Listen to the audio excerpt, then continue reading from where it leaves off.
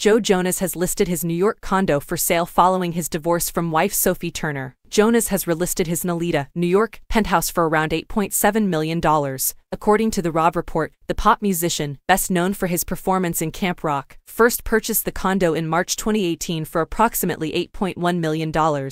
Jonas, who divorced the Game of Thrones actress in October, and Turner married in a surprise wedding at a Little White Wedding Chapel in Las Vegas in 2019, a year after purchasing the New York home. The property was first advertised for sale in 2020 for around $9.4 million, however it did not sell. Since then, the apartment has been on and off the market, located in an exclusive 8-story boutique condo built in 2015.